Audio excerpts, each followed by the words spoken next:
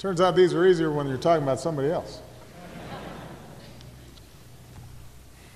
At moments like this, I think of all the times that I've stood before our men and women in uniform, commissioning our newest officers, presiding over promotions, presenting the Commander-in-Chief's trophy to the best football team in the military.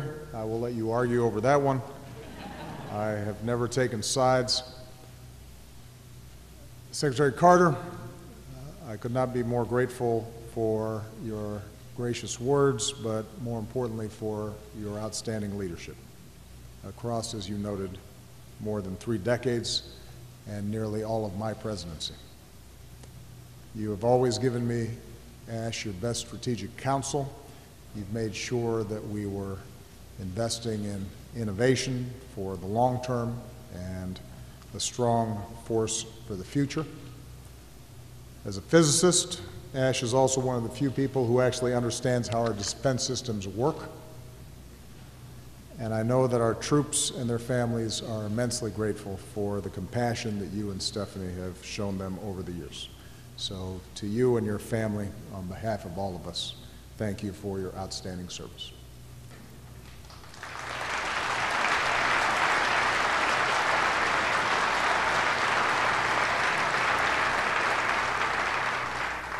General Dunford, we've relied on you as Commandant of the Marine Corps, as our commander in Afghanistan, and now as our nation's highest-ranking military officer. I thank you and General Selva and the entire Joint Chiefs for the unvarnished military advice that you've always provided to me, for your dedication, for your professionalism, for your integrity. Because of you, because of this team, our armed forces are more integrated and better prepared across domains, a truly joint force, which is why, as a White Sox fan, I can overlook the fact that you love the Red Sox. Moreover, on a personal note, outside of your professional qualities, you are a good man. And I am grateful to have worked with you, and thank Ellen for allowing you to do this.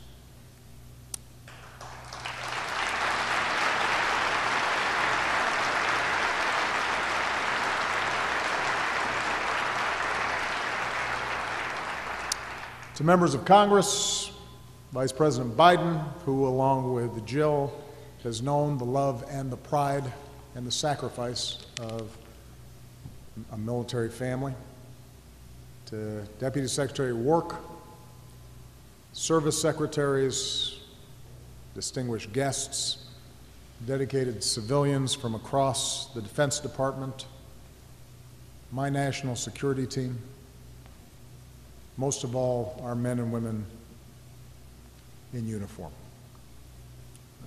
I thank you for this honor and for the warmth and respect that you've always shown me, the support that you've shown Michelle and our daughters during these past 8 years. And so, although I recognize that the formalities require me listening to praise directed in large part to me, I want to turn the tables. I am still Commander-in-Chief, and so I get to do what I want to do, and I want to thank you. Of all the privileges of this office, and there are many, I will miss Air Force One, I will miss Marine One.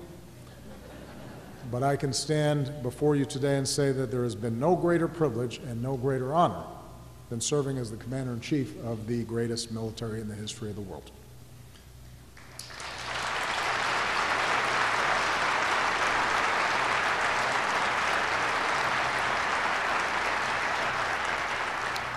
When I took office, I noted that presidents and those of you in uniform swear a similar oath to protect and defend this country and the Constitution that we cherish. And by stepping forward and volunteering, by raising your right hand and taking that oath, each of you made a solemn pledge You committed yourself to a life of service and of sacrifice. And I, in turn, made a promise to you, which, to the best of my abilities, I've tried to uphold every single day since. That I would only send you into harm's way when it was absolutely necessary, with a strategy and well-defined goals, with the equipment and the support that you needed to get the job done. Because that's what you rightfully expect, and that is what you rightfully deserve. I made that pledge at a time when less than 1% of Americans wear the uniform. Fewer Americans know someone who serves. And as a result, a lot of Americans don't see the sacrifices you make on our behalf. But as Commander-in-Chief, I do. I've seen it when I look into the eyes of young cadets, knowing that my decisions could very well send them into harm's way. I've seen it when I visited the field, in Bagram, in Baghdad, far from your families, risking your lives so that we can live ours safely and in freedom. And so you have inspired me, and I've been humbled by you consistently. And I want every American to know what I know. Through year after year after year of continuous military operations, you have earned your place among the greatest generations. The list of accomplishments that Joe and Ash so generously mentioned, they're because of you. It's what I tell my staff. I'm the front man. But you're the ones doing the work.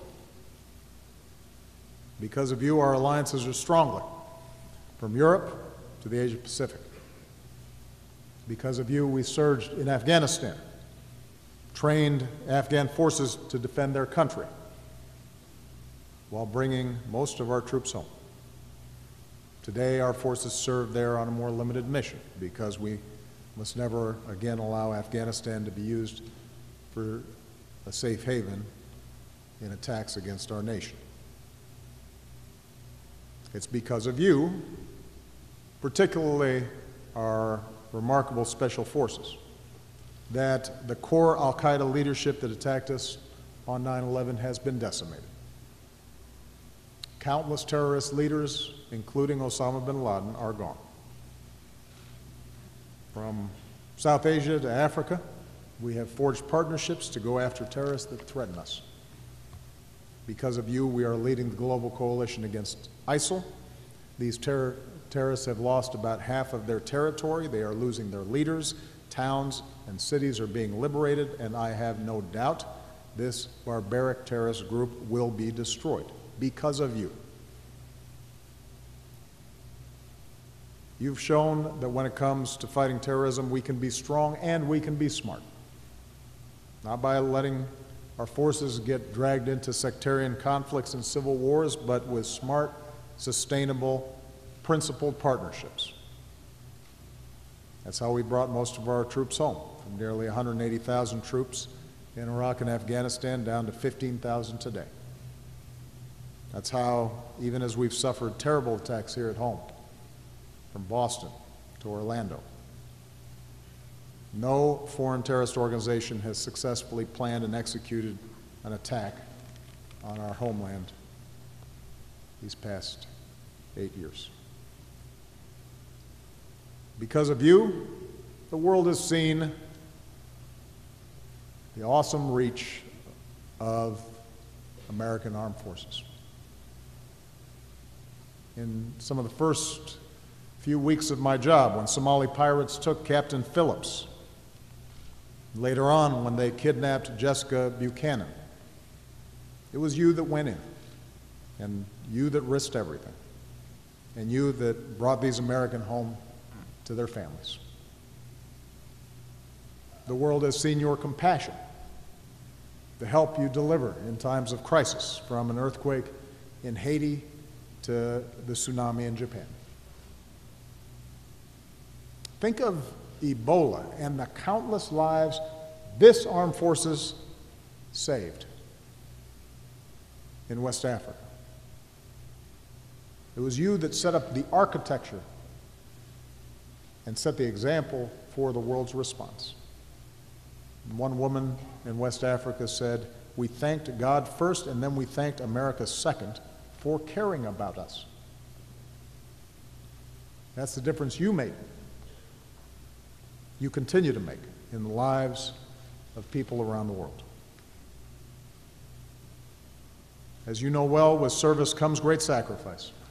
And after 15 years of war, our wounded warriors bear the scars, both seen and unseen.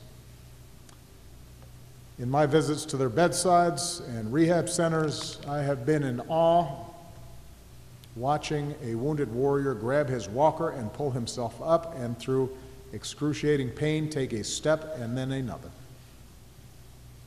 Or hearing troops describe how they grappled with post-traumatic stress but summoned the strength to ask for help. As a military and as a nation, we have to keep supporting our resilient and incredibly strong wounded warriors as they learn to walk and run and heal, as they find new ways to keep serving our nation. They need to know that we still need your incredible talents. You've given so much to America, and I know you have more to give. And then you have not seen the depths of true love and true patriotism until you've been to Dover. When our troops receive our fallen heroes on their final journey home.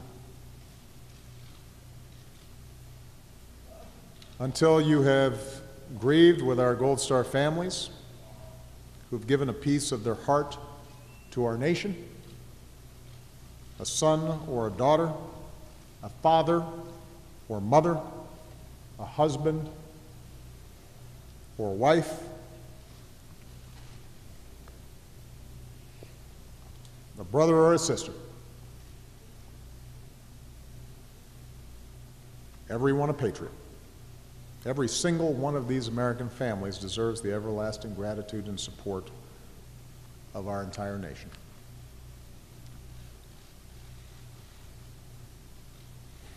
Today, after 2 major ground wars, our armed forces have drawn down, and that is natural and it is necessary. And after reckless budget cuts of sequester, we need to keep improving the readiness and the training and modernizing our forces. So let me take this opportunity, while I still have it, to appeal to our friends from Congress who are here. We cannot go back to sequestration. There's a responsible way forward, investing in America's strengths, our national security, and our economic security. Investing in the reform and the equipment and the support that our troops need, including the pay and the benefits and the quality of life and the education and the jobs that our troops and our veterans and all of your families deserve. But make no mistake, even with the challenges of recent years, and there have been challenges, our allies and adversaries alike understand America's military remains by far the most capable fighting force on the face of the earth. Our Army, tested by years of combat, is the best trained and best equipped land force on the planet. Our Navy is the largest and most lethal in the world, on track to surpass 300 ships. Our Air Force, with its precision and reach, is unmatched. Our Marine Corps is the world's only truly expeditionary force. Our Coast Guard is the finest in the world. And we're also the best because this military has come to welcome the talents of more of our fellow Americans. Service members can now serve the country they love without hiding who they are or who they love. All combat positions in our military are now open to women. And Joe Biden and I know that women are at least as strong as men. we're stronger for it. It's one of the reasons that our military stands apart as the most respected institution in our nation by a mile. The American people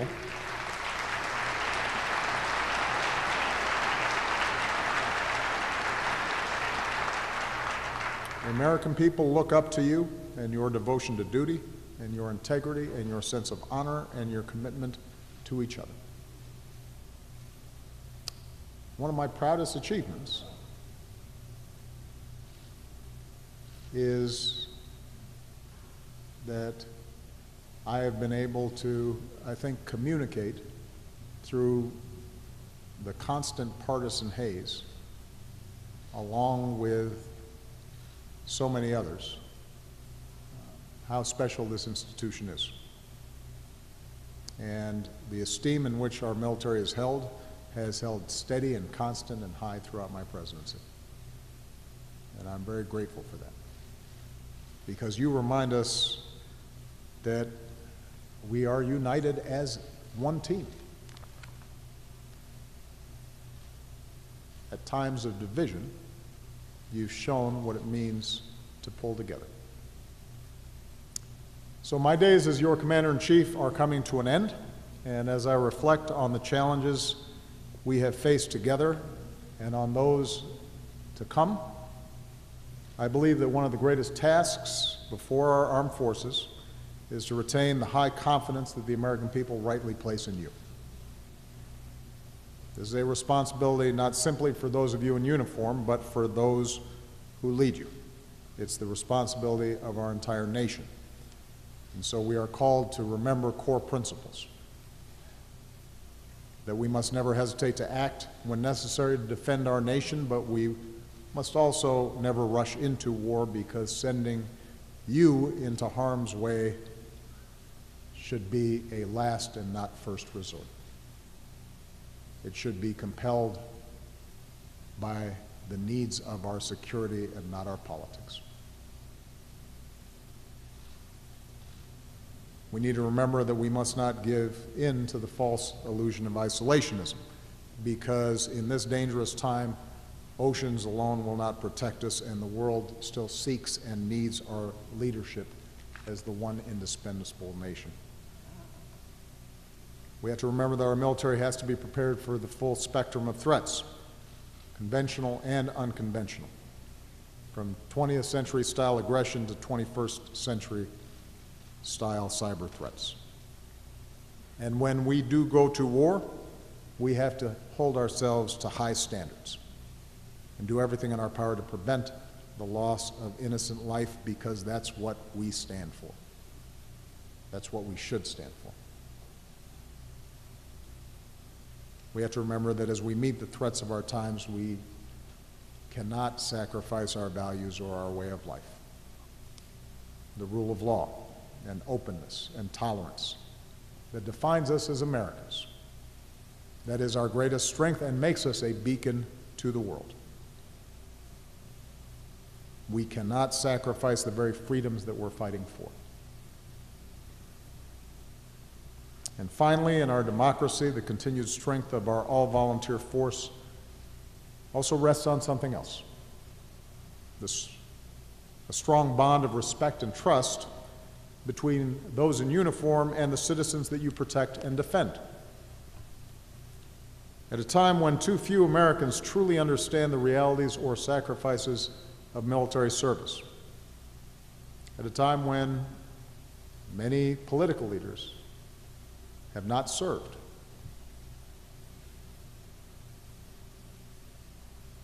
If some in the military begin to feel as though somehow they are apart from the larger society they serve, those bonds can fray. As every generation learns anew, freedom is not free. And so while less than 1% of Americans may be fighting our wars, 100% of Americans can do their parts, at the very least, to support you and your families. Everybody can do something. Every business, every profession, every school, every community, every state, to reach out and to give back and to let you know that we care to help make the lives of our troops and your families just a little bit easier. Everybody can do something. And that's why Michelle and Joe Biden have mobilized more Americans to honor and support you and your families through joining forces. And that's why, even after we leave the White House, Michelle and I intend to keep on looking for ways to help rally more of our fellow citizens to be there for you, just like you've always been there for us.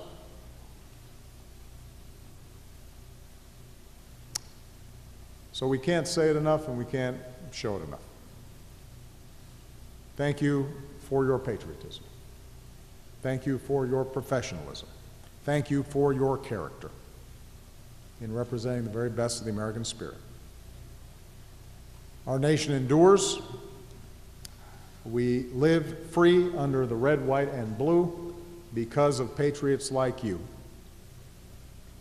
It has been a privilege of a lifetime to serve with you. I have learned much from you. I am a better man having worked with you. I'm confident that the United States and our armed forces will remain the greatest force for freedom and security that the world has ever known. God bless you and your families, and God bless the United States of America.